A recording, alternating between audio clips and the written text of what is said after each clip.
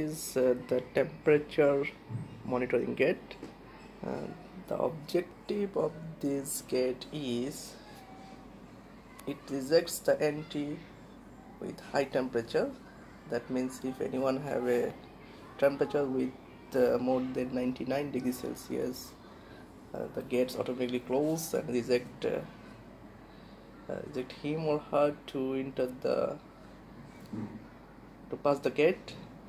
So for demonstrating, we used IR thermometer and we used 2 glasses of water and one is with low temperature, it's 95.5.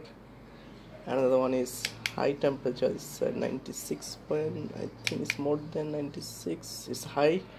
Okay, let's see what's happened. So if we pass this normal water with this gate, haven't received any signal from this gate, and it can easily pass through the gate, and it goes through the gate.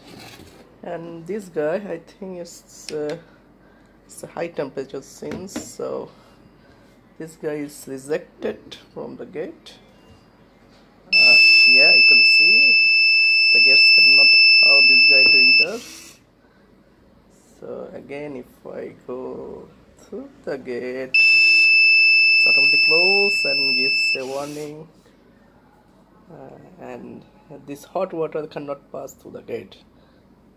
That's all about this project and how we build it. So we use a microcontroller, use a buzzer, and use a servo motor for controlling the gate. And we have another thing, that is the IR temperature sensor on top of this. This is the IR temperature sensor that can sense the temperature. Hope that you enjoy it, and thank you so much for watching.